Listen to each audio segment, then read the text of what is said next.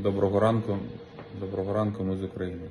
К сожалению, погибла одна женщина в возрасте в результате сегодняшних ночных обстрелов.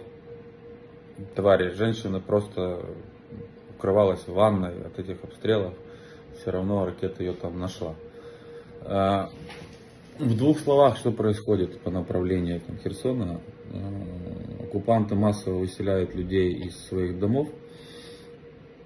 На что это похоже? Минируют, там, распространяют слухи, что 4-6 будут обстрелы, обстреливать готовятся сами. Но суть в чем? Похоже, они расселяют людей, своих чмобиков, только в дома, в которых есть условия. То есть вода, газ, свет, то есть чтобы было тепло, вода, электричество. На что похоже? Похоже на то, что они собираются там надолго. Первое. Второе, похоже на то, что они предоставляют условия своим мобилизированным лучше, чем у них дома, или они таких в принципе никогда в жизни не видели.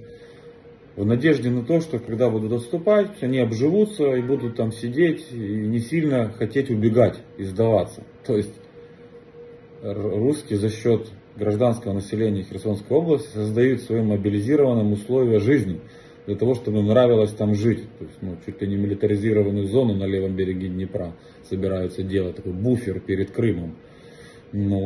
Такое.